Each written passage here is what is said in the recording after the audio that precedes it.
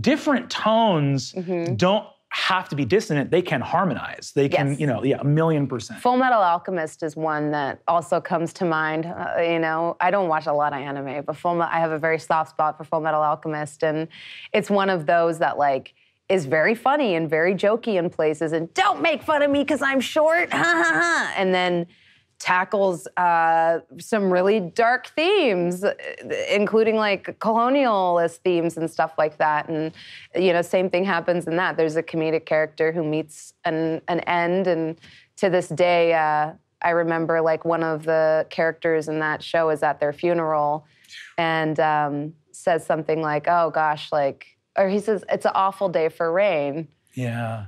And his coworker's like, it's not raining. And then she stops and he's like crying and he has his hat on and he's like holding. I was like, the entire tone of the show just shifted from like a funny show about two kids to like, well, actually, never mind. It was never funny now that I'm thinking about it. It was actually really dark from the beginning.